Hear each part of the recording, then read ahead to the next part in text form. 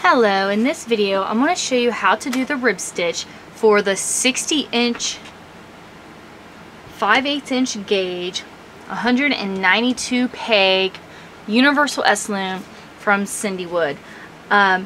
First of all, if you have this loom already and it's already marked for the figure 8 stitch, the white pegs on your loom will look different. So first thing I'm going to do is I'm going to go over peg numbers, and these are the pegs that you mark. You can mark them with rubber bands, you can mark them with fingernail polish, all kinds of things you can mark them with, but that's what we're going to do first.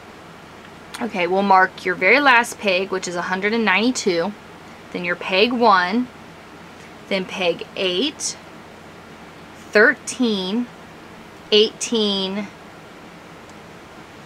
23, 28, 33, 38, 43, 48, and 53. You'll turn your loom the opposite way and you're going to mark the exact same on the other side. So it's going to be 192, which is the very last peg, then peg 1, 8, 13, 18, 23, 28, 33, 38, 43, 48, and peg 53.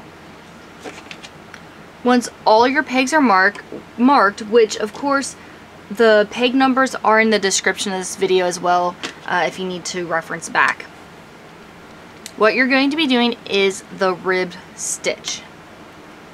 So how we do that is you're going to wrap 2 pegs at the bottom. Let me zoom in so you can see us a little better. Wrap these 2 pegs and you're going to go up and wrap 2. Go down and wrap 2. Go up and wrap 2, go down and wrap 2, go up and wrap 2. When you come to the white pegs, you're going to skip them and just keep doing the pattern like you're doing it. You're going to do this all the way around the loom until you get to the complete other end. Once every peg on the loom is wrapped, well, every non-marked peg on the loom is wrapped, this is kind of what it's going to look like. I'll hold it up so you can see the design. Now from here, all you do is push down everything on the loom.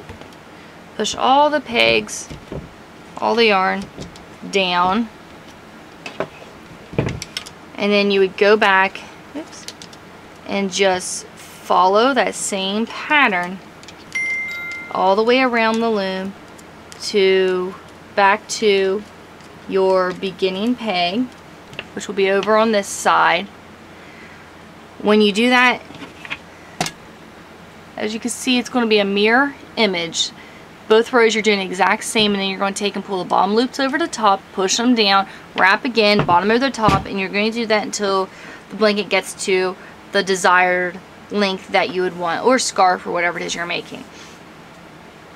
Alright, I do hope this was helpful. If you have any questions or comments, please leave them in the comment section below.